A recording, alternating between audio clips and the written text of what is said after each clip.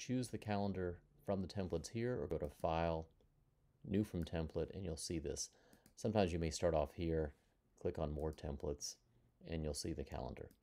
Open up the calendar, enable macros, and you'll be presented with a tool that allows you to pick the particular month and year.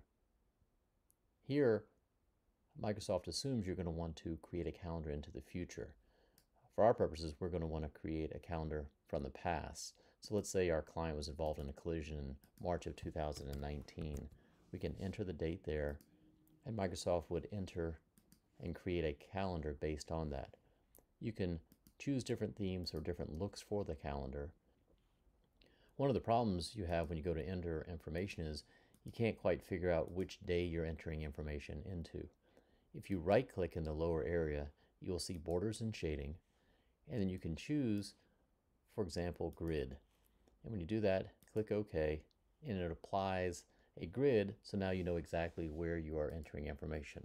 So let's say your client was in a collision on this day, went to the ER, and maybe missed work. You can copy the information, paste it in, tab over, and enter the information pretty quickly. And let's say they also went to, on the 5th, they went to their family doctor. You can easily enter information and create a calendar for use.